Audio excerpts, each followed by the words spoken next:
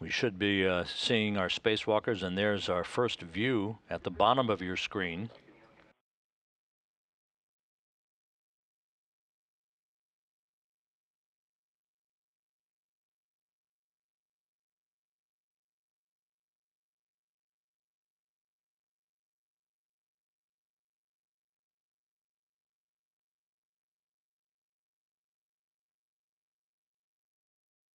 And Duke, I got the lock bag, integrated hook on 3420.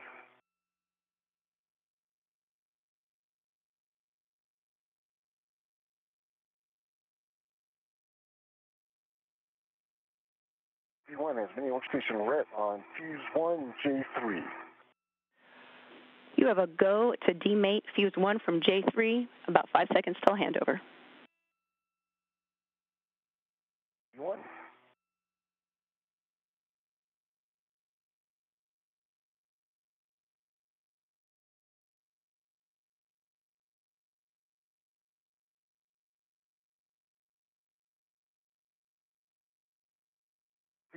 And a view from one of the external cameras on the truss of the station, looking at Joe Acaba as he sets up his work site at the end of the Canadarm2 robotic arm, clearly in the field of view.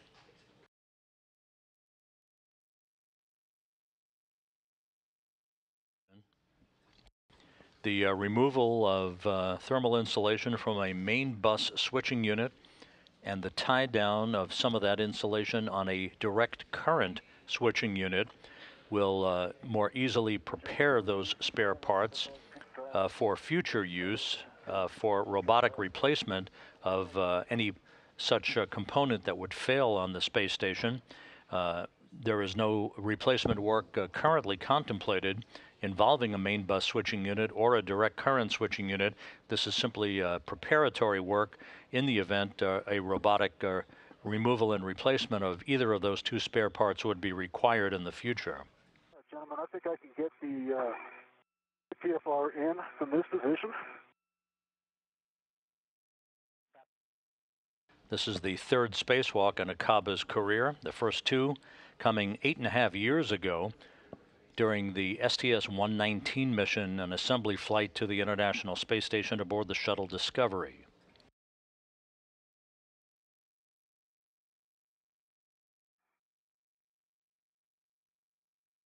You're looking at Joe Acaba along the starboard truss of the International Space Station, where he has installed a portable foot restraint. He'll resume his work momentarily.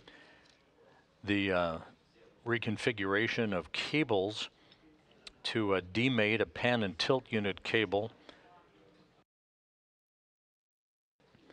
on the camera port 3 location on the lower outboard portion of the starboard truss. That will enable him to install an enhanced high definition camera at camera port 3 for future use.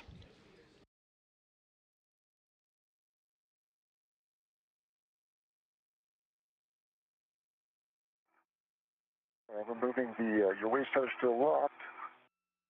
Lock your waist tether there.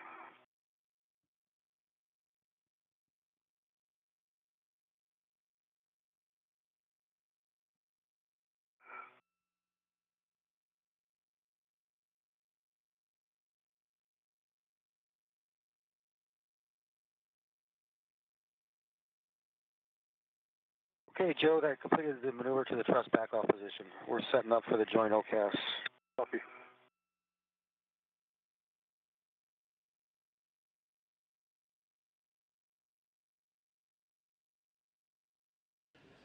A good view of Joe Acaba well into his third spacewalk of his career in the articulating portable foot restraint at the end of the station's robotic arm.